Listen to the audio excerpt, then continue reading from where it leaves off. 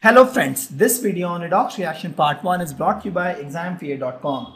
No more fear from exam. The objective of this lesson is to identify the redox reactions as a class of reaction in which oxidation and reduction occur simultaneously. We'll talk about oxidation and reduction. We'll also define the term oxidation, reduction, oxidant, reductant. We'll explain the mechanism for redox reaction in terms of electron transfer process. We'll also use the concept of oxidation number to identify oxidant or reductant in the reaction. We'll classify a redox reaction into combination reaction, decomposition reaction, displacement reaction, and disproportionate reactions. We'll find the comparative orders among various reductant and oxidant who is most powerful, and we'll learn how to balance the chemical reaction using oxidation number and half reaction methods. We'll also learn the concepts of redox reaction in terms of electrode processes. So the first question that comes to our mind is, what is redox reaction? You must have heard of this term oxidation and reduction, and it is scientifically proven that whenever there is an oxidation, there is a reduction. What is oxidation? What is reduction? We'll cover these things in the next few slides. And redox reaction, if I compare with the day-to-day life, is nothing but a person giving, this is person A and this is person B giving money to person A. So in this case, person B is losing money, right? So let's suppose he is giving 1 rupee or 10 rupee. So the person B is losing money and the person A is gaining money, right? So same thing in a chemical reaction. If one element lose electron or one element gain electron, if there's a reaction, the net energy, the net mass is conserved. So if one element is losing electron, the another element has to gain electron, right? Or someone has to gain electron. So we define the terms oxidation and reduction based on the electrons lost or gained.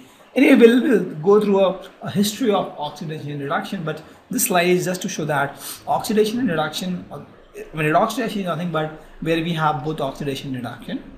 And oxidation and reduction in a real life, if you want to compare that, it is nothing but element A or person A or person B, where person B is giving money to person A. So person B is losing money and person A is gaining money.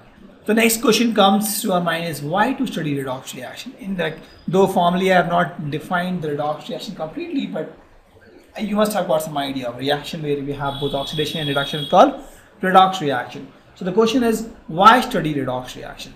So if you see,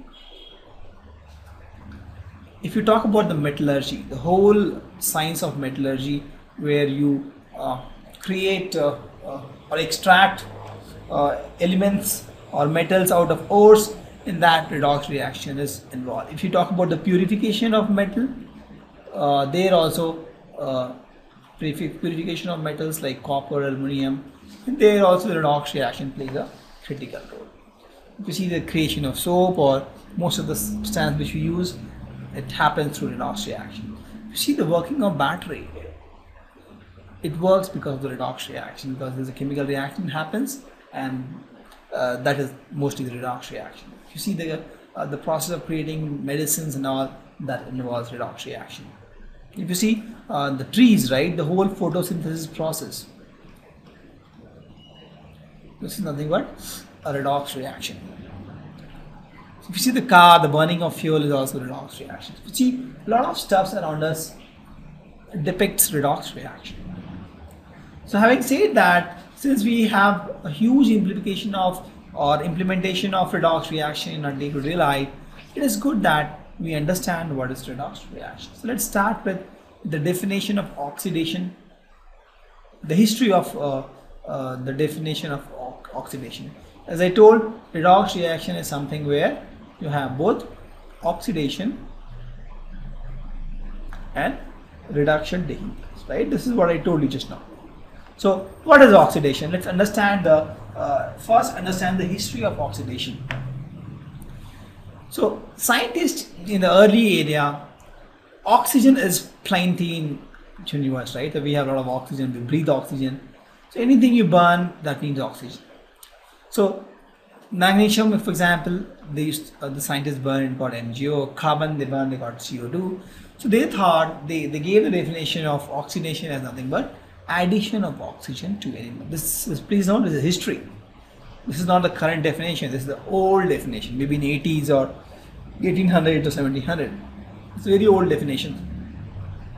I don't know the actual time. It's a very old definition. Scientists thought, chemists thought that oxidation is nothing but addition of oxygen. That's why if you see the oxy word came, right? So if you add oxygen to something, you get oxidation. That time the reduction word was not even coined. And then they observed pretty more a lot of other experiments, what do you call, reactions, because chemistry as a science grew, and chemists got opportunity to understand more and more reactions. For example, if you see CH4 methane reacts with oxygen to get CO2. Also, if you see H2S reacts with oxygen to get sulfur. So with these, they found that oxidation can also be addition of oxygen or removal of hydrogen. Why? Because in this reaction, if you see from H2S, they have removed hydrogen. This guy has hydrogen is removed, right? This becomes S itself, and this is also oxidation, if you see, right? So they expanded the definition. So earlier they told oxidation is nothing but addition of oxygen, and then they told with more reactions, right? The understanding more reactions. So what they told that oxidation is nothing but addition of oxygen or removal of hydrogen. So this thing was added because they wanted to incorporate this kind of reactions also. So then the popular definition became, for oxidation, you have oxidation means addition of oxygen or removal of hydrogen. Then again, scientists analyze more and more equations. For example, this equation, magnesium, when reacted with fluorine, it gave MgF2. Now they had the doubt whether this is oxidation, reduction. What should we do? The current definition says only addition of oxygen or removal of hydrogen. So according to this definition, we are not able to define this particular reaction, correct? Because in this equation, neither oxygen is involved or not hydrogen is involved. So, but if you see, oxygen is what? Electro negative element, and hydrogen is what? Generally H plus, electro positive element, correct? So oxygen is my electronegative element and hydrogen is electropositive element. So what they did, they have increased the scope. So they told that instead of addition of oxygen itself, they told addition of any electronegative element and removal of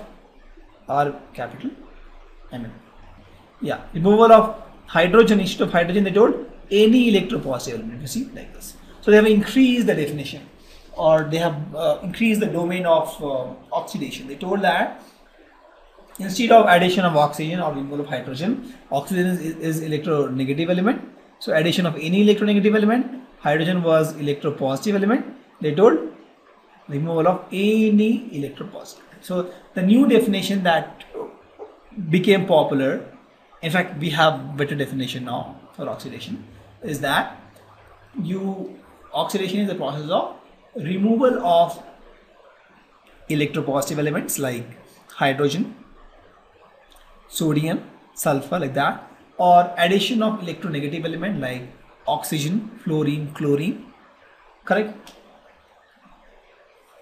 Then they have more experiments. For example, sodium reacts with sulfur, give Na2S. Now in this case, if you see, they also observed that in this case sodium was 0 power and this becomes Na2S, that is, this is plus 1 power.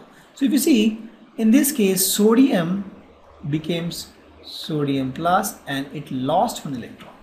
So the new definition became oxidation is nothing but loss of electron, correct? So if you see, in this case sodium NaS solid becomes Na plus, correct? This is Na plus. I'll make it 2 both sides because this equation has Na2 here. right, 2Na plus. So if you see in this case, sodium becomes sodium plus by losing one electron. So the new definition became oxidation is nothing but loss of electron, and the reduction is nothing but gain of electron. Reduction is nothing but the opposite of this. So I'm just covering the oxidation now, so I'm just focusing on oxidation part. Correct. So the new definition became oxidation of loss of electron, because they studied lot of other equations, reactions, and they found that this is more appropriate definition for oxidation. The new definition came after this, that is oxidation is nothing but increase of oxidation number. So we will define what is oxidation number so that your concept will be clear in the next few slides. What is oxidation number, right? And after that, the latest definition says that oxidation is nothing but decrease in electron density. This is the latest definition, but we will stick to more of these two definitions. These two definitions, right? Either loss of electron or increase of oxidation number. It means all the same, but this is more popular. So increase of oxidation number is something which will stick to.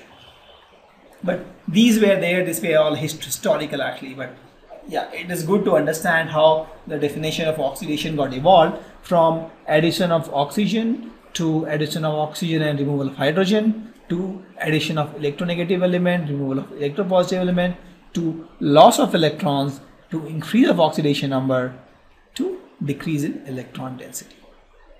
So the definition evolved. Thank you.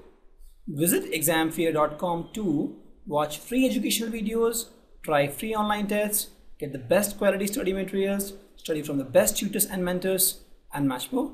Thanks once again.